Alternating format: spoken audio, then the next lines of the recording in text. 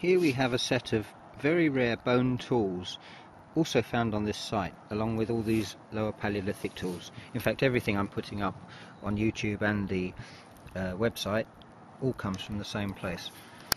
These are very clearly not natural. They're definitely man-made tools. You can see they've got worked points,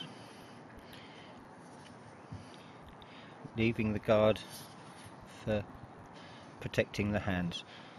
They look very much like digging sticks, possibly for digging into chalk, but as you see, every one is the same. Obviously, clearly the design in the mind of the maker had a clearly defined tool that he wanted to make. And what's interesting is how very similar the sizes of them are. I've laid them out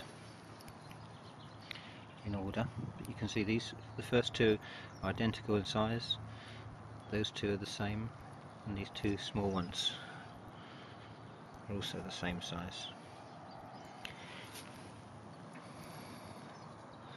See, every one, it's a very interesting way they've been cut. Some are regular and some are not. Looks like they've been hacked out. See that one, it's not a straight one.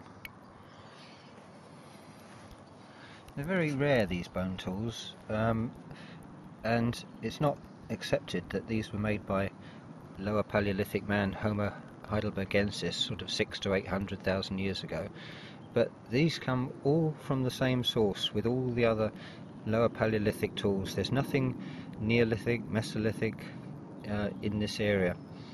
They're all much higher up the hill. All these tools were preserved in clay and alkaline soil, having been sealed by Moore Mill Lake about 475,000 years ago at the onset of the Anglian Ice Age, when this was the River Thames.